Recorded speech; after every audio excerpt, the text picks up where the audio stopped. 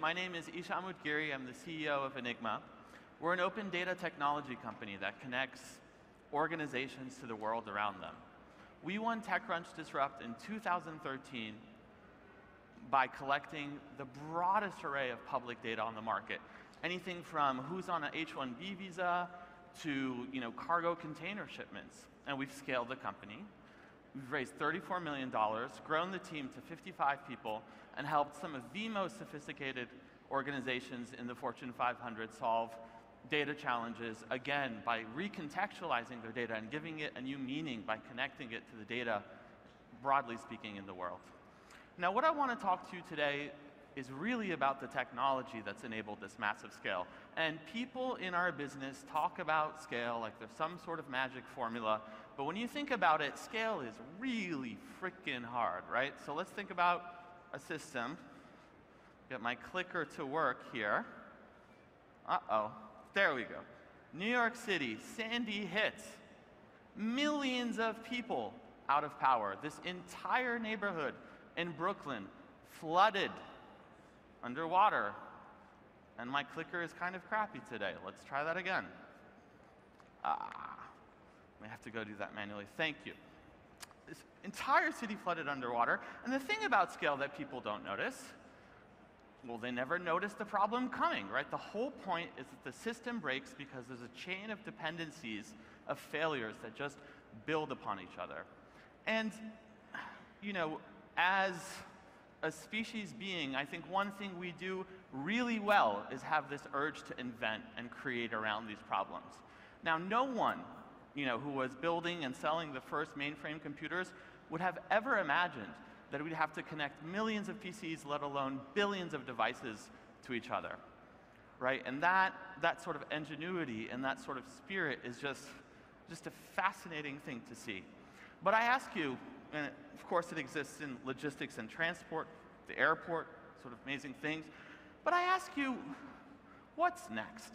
Like, what will we have to do for a supply chain to start to actually be intelligent and self-healing?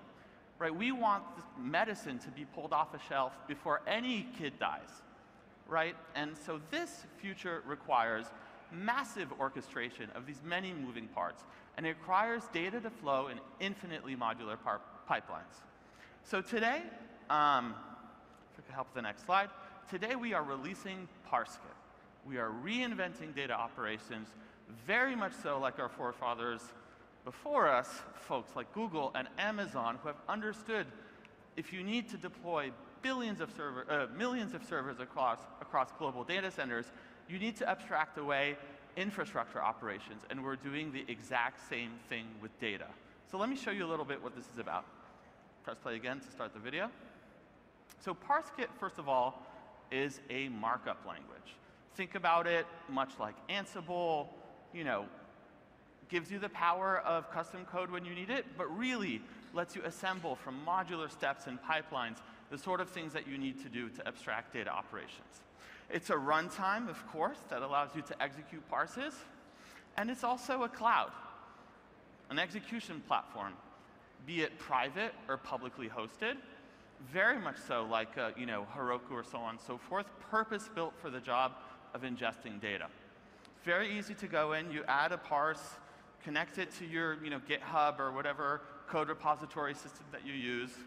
And what Parsekit allows to do is it brings back very much so this notion of infinite dynamic scaling for ingestion. Now, we're not talking about I need to bring in a dozen data sets, 50 data sets, so on and so forth. We're talking about the sort of work that we do at Engima, thousands of data sets being refreshed every day.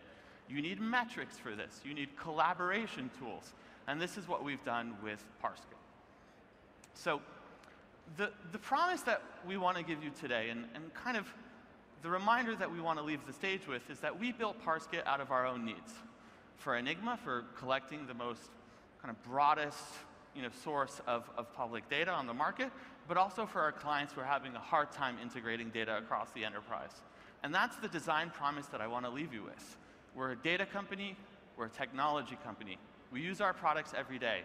Anything we find in the wild, be it some legacy COBOL or AS400 system that we need to integrate in, we'll productize that in a Parsekit step and leave it up to you. So come talk to us about the next generation of scale in data operations. Thank you. That was awesome. Enigma, good job. And another 5 minutes for Farmigo. Big round of applause for Farmigo. Come on out here. Take it away, man. Good afternoon.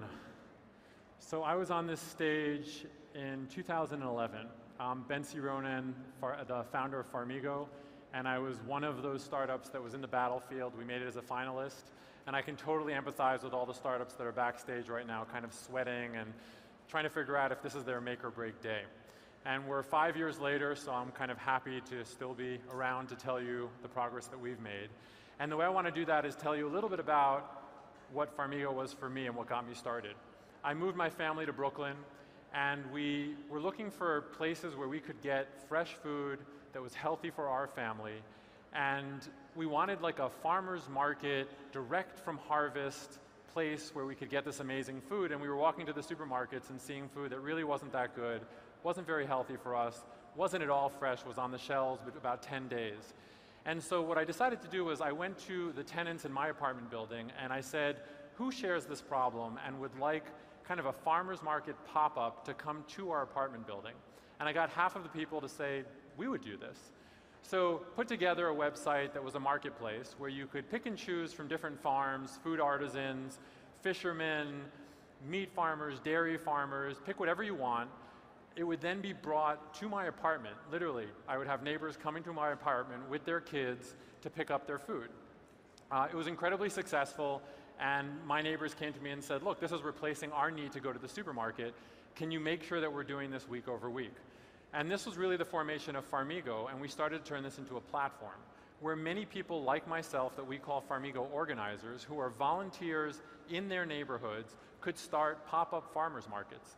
Today we have over 150 farmers markets that are in schools where the parents can place their orders online from local food artisans and farmers, have the food delivered directly to them straight from harvest, and pick it up. It actually becomes a fundraiser for schools.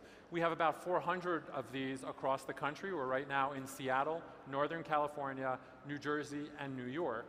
And we've delivered over 1 million items now coming from the farm directly to the consumer. And so if you start to look in the future going forward, what can this look like at scale? How can we ensure that we can have a local food system that is highly distributed, that allows farmers to grow organically in a way that's sustainable also from a business perspective? And we think we have a platform that allows people in suburbs where you can't have farmers markets because you don't have the density, where you don't have very good supermarkets, allow people to get affordable food, all of their fresh needs, allow the farmer to get 60% of the transaction, so for them it's a very good business proposition, and they don't have to do any of the sales and marketing, right? So that's kind of the vision going forward. In order to pull this off, you need to figure out how to build the supply chain that goes from the farmer directly to the consumer. There's a cold chain that needs to be managed, there's food safety, there's regulation, and you want to make sure you're getting the right quality. So Farmigo, being a software-oriented company, we started to replace any hardware that we could with software to ensure we were building a platform that not only enabled the marketplace to work from a transaction level, but also for the full supply chain to work.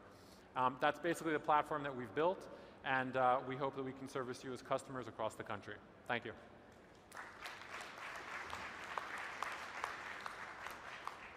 My mom said punctuality is like the most important thing, and I really appreciate Farmigo for that, because he had 20 seconds left on the clock, so that's awesome. Agrilyst is our next presenter, and they actually won at our most recent American Disrupt in San Francisco. So congratulations on the win. One. America! Make America great again. No. You can take that as an anti-endorsement from us. Anyway, good afternoon, everyone. My name is Allison Kopf. I'm the founder and CEO of Agrilyst. And we're incredibly excited to be here today, especially because it's our hometown of Brooklyn. Brooklyn, that's it? Okay, cool. 2 people from Brooklyn here. And we're excited to update you on what we've been doing since winning Disrupt. Agrilyst is a management platform for indoor farms. We help growers understand what's going on in their farms at all times and make recommendations for improvement. 6 months ago, I stood up on a stage just like this, but in San Francisco, and said, farming is hard. And we launched a beta of our platform that aggregated data from sensors and spreadsheets and to a simple management tool for indoor growers so that they could plan production operations more efficiently. And we won Disrupt. and with Disrupt, and that was incredible for our company. Since that day in September, we've been pretty busy. We've raised a funding round of $1 million from some great investors. Our team has tripled in size. We've added engineers who have scaled platforms for tens of millions of users. We've added data scientists who have specialties in ecology, sales operations leaders who have scaled teams in top agricultural companies, and even a game designer who spends her free time building pollination models. And we're still hiring. But more importantly, we've spent our time talking and working with some of the best indoor growers, and we've built the world's first end-to-end management system specifically designed for indoor vegetable growers. Now, growers can, and we're tremendously excited, not skip over this, we're going to be launching that live now today. Now growers can manage their crop data directly in their platform digitally as opposed to spending hours every day recording data manually. Growers can manage their tasks in a simple task list. They can assign tasks to employees so you can begin to forecast labor hours more efficiently. And you can track inventory coming into the facility for better traceability. All of this data is then summarized in a simple dashboard where growers can check their real-time financial performance, upcoming tasks, check sensor data coming in from deployed hardware, and even plant performance in simple yield metrics. And all of this data is there in a customizable way. But there's more. Agrilyst learns from this data.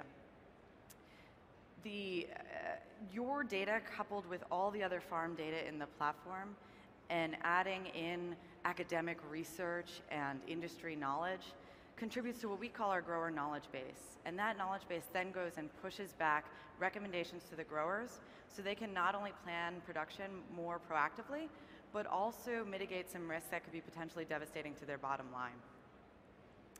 This all helps us get to a point where you can define and maintain optimal performance states. But that's just the first step. The future is using our data to stretch the boundaries of what those optimal performance states are and turn farms into a class of assets that's both predictable and financeable. Imagine growing food specifically for health benefits or optimized for flavor profile or color or texture. That future isn't far away. If you're a vegetable grower, you can reach out to us now. We're live as of right now, and we're actively adding new growers to the platform. And before I end, because I'm out of time, we have one quick other announcement. We are excited to announce that this summer we'll be launching a brand new product specifically optimized for cannabis. So I'll take the time to thank TechCrunch for inviting us back to update. Thanks to all of you. Good luck to all the Battlefield teams. I know what you must be feeling right now. And we've got a quick video to show you.